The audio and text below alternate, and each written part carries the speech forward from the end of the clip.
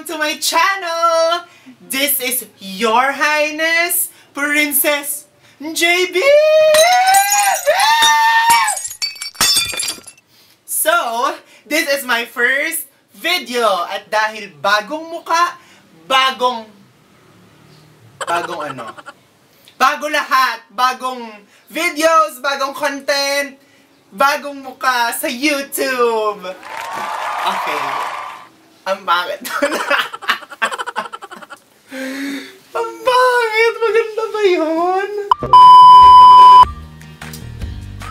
So yes, this is my first video.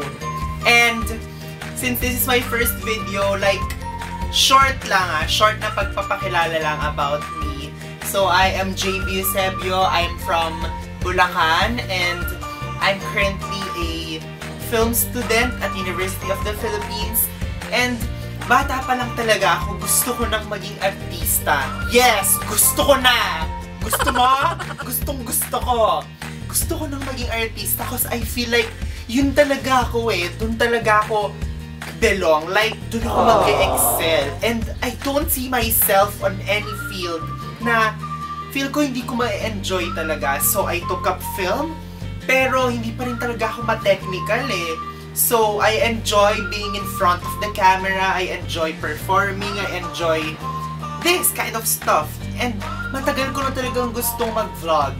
Pero, ayun, so busy sa school, busy sa ibang bagay. So, hindi ako makapag-start and hindi ko alam yung, like, anong video yung talagang gusto kong i-post or mga gawin. Pero, yeah, this is it. This is the start. This is the beginning. Ito na talaga. Wala nang atrasan to. Ito na. Ano yun? Kita daw yung pamaypay. Sabi yung kasi ko. Oh my God. So yes, welcome to my channel. Before mo panoorin tong video na to, don't forget to like, comment, and please subscribe to my channel para, yan, marami na tayong, tulong-tulong tayo sa YouTube. Like, this is the the new thing sa generation natin, and we can't stop the YouTube fevers. For my first video, this is so close to my heart, and talagang bata pa lang ako, I believe I am a princess. Yeah, I am a princess. In heart, in mind, in everything, I am a princess. Bata pa lang ako, I always wanted to have a Disneyprincess doll. Pero syempre, growing up, we know naman na hindi natin pwede makuha lahat ng mga bagay na gusto natin. Pero syempre, pag lumaki tayo and we have our own ways na magagawa natin ng paraan. Pag gusto mo, magagawa natin yan ng paraan. So, for my first video, I'll be doing a doll review of classic Disney dolls, Beauty and the Beast. Before anything else, I want to say thank you to my titas, Tita Lally and Tita Gelai. Thank you so much dahil tinupad niyo yung pangarap ko na magkaroon ako ng Disneydoll. From US hanggang dito sa Philippines, napa-box, buti hindi sila napipi sa box, buti hindi nasira yung box nila. Ayun, sobrang thank you kasi sobrang naging masaya talaga yung puso ko. Like, my heart is so full. Thank you so much. Tell us all this time, sweet as it can be, believe in friends. At least di tayo copyright. So, ayan, for first doll, we have the Beast. So, ayan, as you can see, nasa box pa siya. At fresh from the United States of America. Like, girl, wala dito sa Toy Kingdom. Wala dito sa Divisoria. Wala dito sa New Star. Wala dito sa everywhere. Dito sa Pilipinas, girl. Ang pangit ng mga doll. So, ayun. Let's unbox.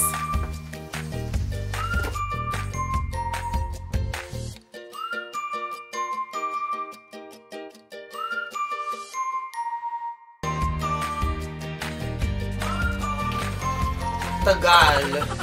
Ang daming eme.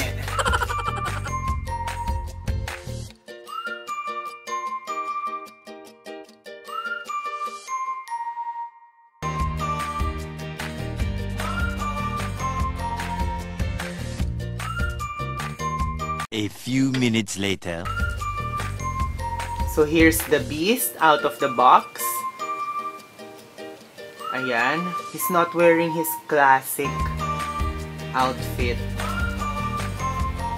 Instead, ang suot niya ay yung suot-suot niyang damit nung Christmas. Nasa labas sila ni Belle and nagbabatuhan sila ng mga snowballs and stuff. Ayan. Ang kanyang mukha, very detailed. Kaya nga lang, it's made of plastic. Hindi hairy yung ginamit na material dito. Feel ko like mas magiging effective siya kung hairy yung mafe-feel mo. But the tail, yeah, the tail is hairy material. So, sana dito din sa face niya, like, gumamit sila ng hairy material. Tapos, ito ang kanyang damit. As I said, yung suot niya nga sa habang nagbabatuan sila nung Christmas season ni Belle sa labas ng castle. He's wearing a white long sleeve and a black pants with blue belt thingy. He's also wearing a cape. Alam mo naman, si Beast. So overall, I like this doll. Yun nga lang, sana nga mabuhok yung dito sa face niya para mas realistic yung feel. Pero the doll is great. Hey, how are you? Let's dance together. Tell us all your time. Tell us it can be and the best. For our next doll, we have Princess Belle. Grace, intelligence, beauty. Yeah, this is my favorite princess. Sobrang gustong-gusto ko yung character ni Belle kasi sobrang fierce niya. Like, hindi niya hinahayaang madiktahan siya ng ibang tao. Gusto niya, pag gusto niya, yun. Walang makakapigil. Hindi mo siya pwedeng diktahan, hindi mo siya pwedeng sabihin what to do. Kasi meron siyang sariling determination, meron siyang sariling opinion, like meron siyang gusto na hindi mo po pwedeng harangan. So yeah, I like Belle because she's very independent and yung pagmamahal niya sa father niya, hindi na kayang makita yung father niya na nasasaktan or nahihirapan. Kaya ginawa niya, di ba, sa story ay siya yung nag-sacrifice for his father. So yeah, let's unbox Belle! Alam mo, nakakalimutan ko na tuloy ipakita yung box. I'm so sorry. So sa box, dito sa likuran, ayan, we can see Belle holding a lot of books. Tapos ito si Chip right beside her. And yeah, so yung gilid, ayan, may mga pictures ni Belle. Belle with Lumiere, Belle with the Beast. Tapos mamaya tinatawag ako na, baby, kakain na! Ayun na nga. Wait lang, mamaya na ako!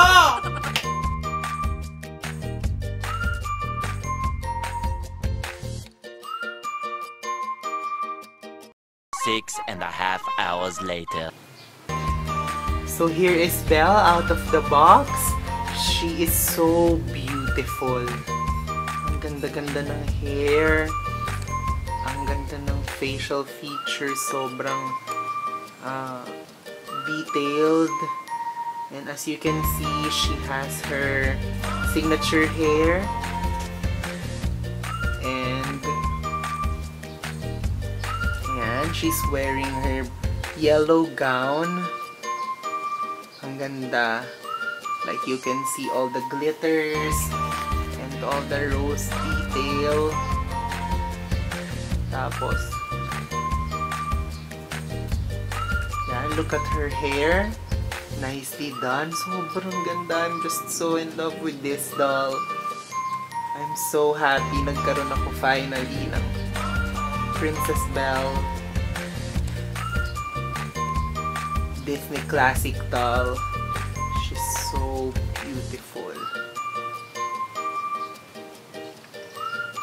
So that's it for my first ever doll review. We have Beauty and the Beast. Sobrang saya ko na finally nagkaroon ako ng Disney classic doll.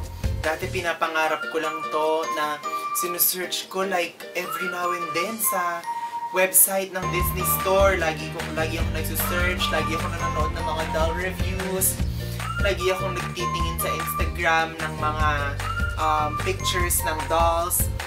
And finally, I have now my own doll, my own video, my own review video. And I'm so sorry kung medyo mabilis or medyo short lang yung review. Like, this is my first video, this is my first doll review. So, forgive me for that. Pero yeah, this is so beautiful. A dream come true of my childhood, of my inner child. Sobrang saya.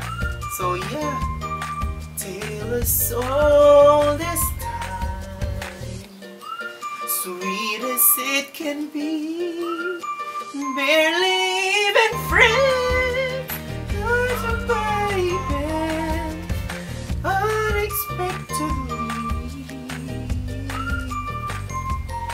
Beauty and the Beast.